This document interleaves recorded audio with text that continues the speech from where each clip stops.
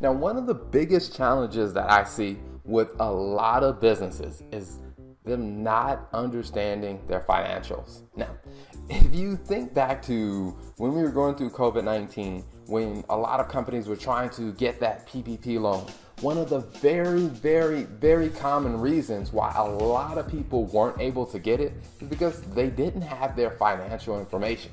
So, because when you think about it, your financial statements are very important if you're trying to get a loan, if you're trying to raise money, even in situations where you're trying to get a grant. Your financial information is going to be part of that application process.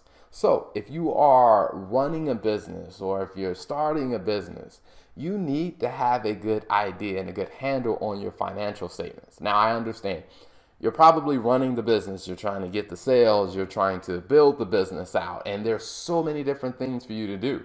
But that's why you work with your accountant or a bookkeeper, someone that can provide you your financial statements on a regular basis. Because when you come up against different decisions that you have to navigate in your business, you want to make sure you understand how is this going to impact us financially so you can make the best decision for your business.